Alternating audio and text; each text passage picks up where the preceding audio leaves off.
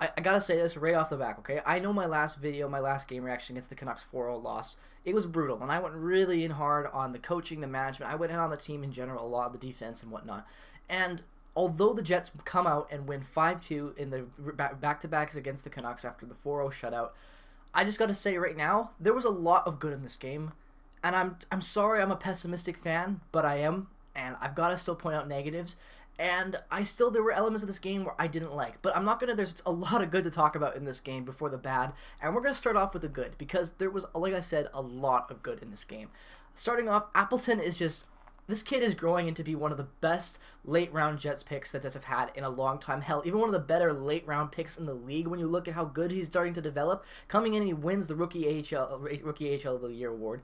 Fantastic player in the AHL. He comes into the NHL, starts developing his game more defensively, looks like more of a dynamic Andrew Kopp, and then now this season, he's just shown how good he really is. He's setting his career high so far in goals this season already, looking super dynamic in every game, in my opinion, improving his offensive skill set so much that it's just, the difference is night and day between games, in my opinion, on when Appleton has really started to develop his scoring touch, and he's just looking really, really good. And I'm just going to say it right out here, I think Appleton has potential to push into the top 6 and be a contributing good top 6 winger. I think that really could happen in his career. I think the Jets keeping him is going to be a must-have, and I don't even want to see people talking about Seattle expansion, stuff like that, because Appleton, I feel like, is going to be a really good key contributing part of this club moving forward, and it's really important to keep him happy and keep him signed and just see how much he gets better as the season goes on, because although Lowry and Kopp are going to be having upcoming contract negotiations, Appleton is going to be a guy I think the Jets need to really focus on, and if it really has to come push to shove, let Andrew Kopp go and promote Mason Appleton, because Appleton's game is just growing into such a blossoming into such a great dynamic NHL forward, and his speed is amazing. I love watching this kid play. He just is so good. And I also want to talk about that Scheifele, Stastny, Wheeler line. Wheeler having 3 points tonight, Stastny getting a goal. They just played fantastic. At first, I wasn't a big fan of this because, you know, I like seeing Stastny potentially moving into that second-line center slot. I think he has good chemistry with Kyle Connor, Nikolai Ehlers as well. They've shown to have some good play from past games, but this was just amazing. Like, if this is, Paul Stastny cost us, like, literally nothing to bring in. And he has been just such a good player for us. He may not have the highest point total on the team, but he wins face-off. He wins battles in the boards. He hits. He plays a really good type of physical hockey. He's a very big presence down the center of the ice. He's exactly what the Jets have been needing. And to have him potentially be a dynamic forward for the Jets that can play center and the wing efficiently, that's huge for the club moving forward. And I really, really love his play start this season. And he's just such a good get. A lot of people thought that Stastny was, you know, after that last season in Vegas on the decline, and he probably still is. But when you look at his game and the little things he does right and what Winnipeg paid to bring him in on an expiring contract, it's a fantastic get and another great trade by Kevin Cheveldayoff just to add to his resume of great trades he's made with the Winnipeg Jets. A lot of people questioned it. I never did. I thought it was a fantastic move from the moment I saw it break the night before on Twitter, and I'm still happy that that trade went through. I love that we have that guy back, and I'm just happy he's a Winnipeg Jet because he is fantastic with this team, and he just really solidifies that top 6 as really deadly as it is. And that really gets down to the fact that the entire top 6, in my opinion, in the first period, they looked a little shaken, and I thought that actually the bottom 6 bottom 3, the 2 lines of the Jets up forward core were the better players in that first period, but when the game went on, all 4 lines were just really rolling out. The 4th line obviously not doing much because of the fact that Paul Maurice just refuses to play them, but that 3rd line, 2nd line, and 1st line, that's just so good. The top 9 of the Winnipeg Jets is almost unmatched, I feel like, in the league with how much skill and how every player just fits the need of a forward in a top 9 perfectly. Lowry's a hard-hitting guy who plays the bottom 6 very well. Same with Appleton and Kopp.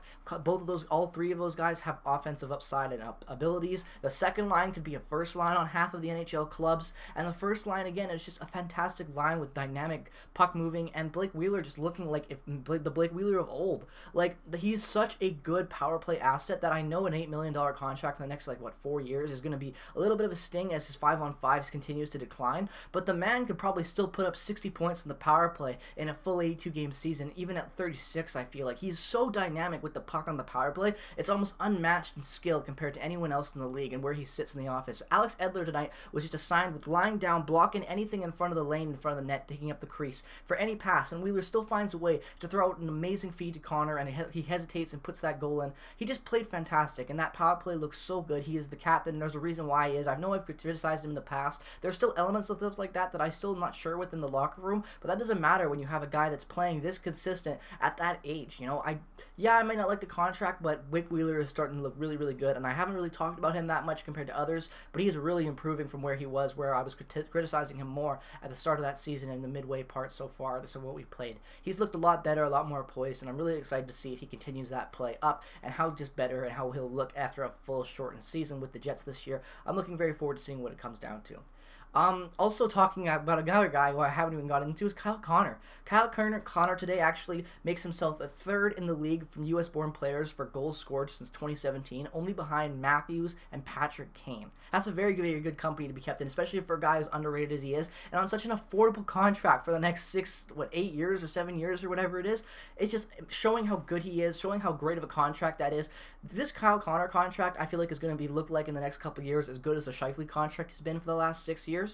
Like, I really agree with that and think that. I think that he's going to just show how valuable he is to the club and how fantastic he is. He's one of the best goal scorers in the AHL. I know I'm a Patrick Laine homer, and I still love Patrick Laine, and I still hate that trade because I miss my favorite player. Doesn't matter because Kyle Connor is still going to be putting up goals the way he is, and it's just so dynamic and interesting to see how his game is really blossoming on the power play as well, that Laine is no longer there as that one-time option and that main goal-scoring ability on the power play. He looks so much more dynamic on the power play. The entire power play does.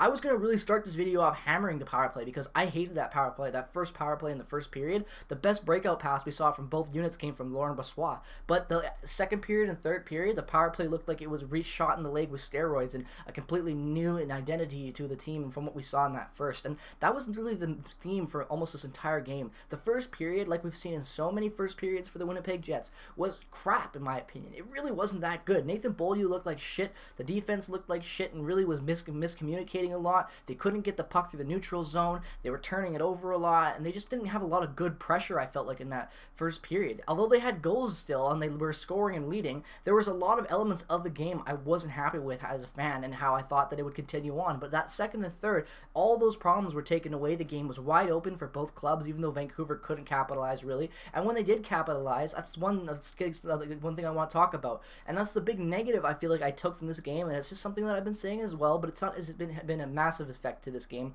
but it's still a problem I want to talk about, and that's this lazy passive defensive style that the Winnipeg Jets play. They're horrible with it. Both the goals that Vancouver scored, they were really just because the Jets were really passive and not putting on any forecheck on any of the shots. They were leaving guys way too open on 5-on-5, and it really killed them. And I just want to see the Jets be more of an aggressive style of defense. I hate this passive, this crap that they do.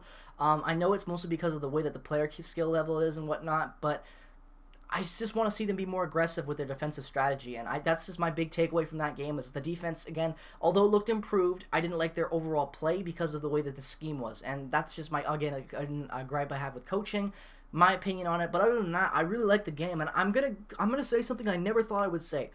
Nathan Beaulieu was bad tonight, but he was improved, and it's because he was playing third-line minutes and not top-line minutes. When you have a guy that's meant to play that third pairing role and you give him top line minutes, he's going to suck, and that's why he sucked. He still didn't look very good and had a lot of times where he was missing his assignments, losing his assignments in the play, but I will say that I will give credit to where credit's due. He played a better game in my opinion. He still wasn't great, but a better game from what I would like to see. I want to see Stanley in there. I still want to see some changes with him being pulled out, but I'll give credit to where credit is due. It was a better game, even though it still wasn't that great of a game. All that being said, I really liked the way the Winnipeg Jets played this game after the second and third. First period, not so much, but there was improvement, and that's all you can really ask for as a Jets fan, is hoping for improvement. And it's all we've really seen from this club so far this season, is a really bad first, gets followed by a really dynamic second and third period. But other than that, this was an interesting two-game series with the Vancouver Canucks. That first game with 4-0 just looked like crap, a crap team that I didn't really see any game positive from. Although they had good offensive pressure, I didn't like that game at all, and I've seen elements of that game, what we saw in that game, sprinkled throughout the season, and it was just a compilation, in my point, of a bunch of different bad type of styles of play and players, whatnot, putting on a poor performance.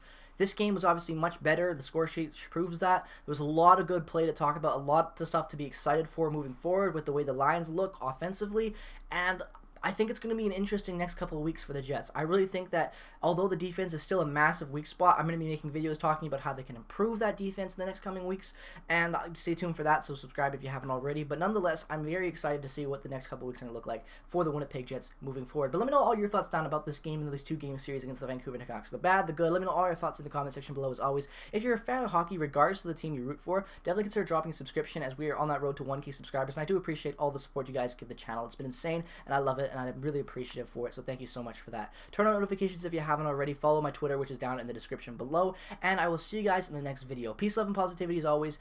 Go Jets, go.